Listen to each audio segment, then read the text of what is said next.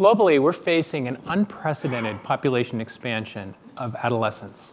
The largest generation of young people in the history of humans is coming of age. More than 2 billion young people exist, and 85% of them are in the developing world. Why are there so many young people? Tremendous progress has occurred from global efforts focused on women, infant, and children that's leading to young infants and young children surviving and thriving in adolescence, and puberty has been happening at younger ages. So there's been this surge of young people. So why is this a problem? Why is this a challenge?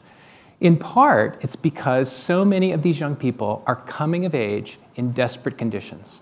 Among 9 to 13-year-olds, a third of them are living in extreme poverty on less than $1 a day. Among 18 to 25-year-olds globally, 40% are either unemployed or making so little money they can't escape poverty.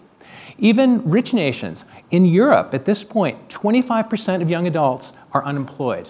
Adolescence is a period of intense vulnerability for both experiencing and creating behavioral and emotional problems. It's a time of increasing accidents, suicide, homicide, substance use, addiction, depression, mental health problems, the radicalization of youth. It's a time when these impacts can have long-term effects, and yet, it's equally important to understand adolescence is a period of enormous opportunity. It's a time of growth and development and learning and adaptation. It's a period of brain plasticity when the ability to learn and have impact can have an incredibly positive impact. Taken together, this incredible set of vulnerabilities and opportunities creates a precarious moment in human history. We have this surge of an incredible, unprecedented number of youth coming of age under dire challenges and circumstances, and we have this unbelievably unique opportunity of this transformation of the digital global revolution, of young people's ability to access the information of the world, connect in new ways. So the stakes are really high. One of the things that we are very interested in is how understanding these opportunities for learning can help to inform positive intervention, to make the positive direction happen. We're really interested in understanding how neuroplasticity creates windows of opportunity for learning that can help to emphasize these positive paths. At the Center on the Developing Adolescents at UC Berkeley, we're working to bring together the best science and policy in this area to address these issues about what are these unique opportunities, how do we understand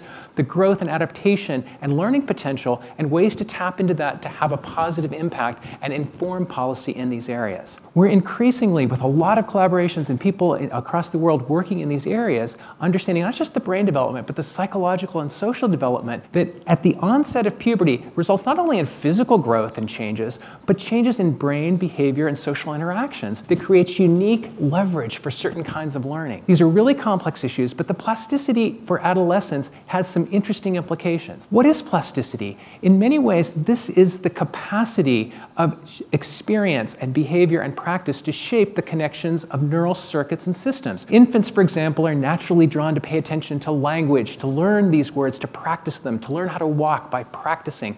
These are semi-natural processes that will shape the brain. The question is, what's the equivalent for adolescence? What are the natural attractors that adolescents want to pay extra attention to biologically that really begin these cascades of rapid learning? These are complex issues, but we're beginning to understand some themes. The unique learning that seems to be potentiated in adolescence is about social and emotional identity and place. It's this finding a valued place as an individual. It's a period when these igniting passions and a desire to have a larger contribution create a unique capacity to be human and take these feelings and channel them into paths of learning and mastery. I love this quote from Maya Angelou. I've learned that people will forget what you said, they'll forget what you did, but they will never forget how you made them feel. That principle is amplified tremendously in adolescence. As puberty kicks in and testosterone and other hormones go up, they become sensitized to feelings of being inspired, of being admired and respected, or being diminished or disrespected. These insights create an interesting angle to tap into the learning potential.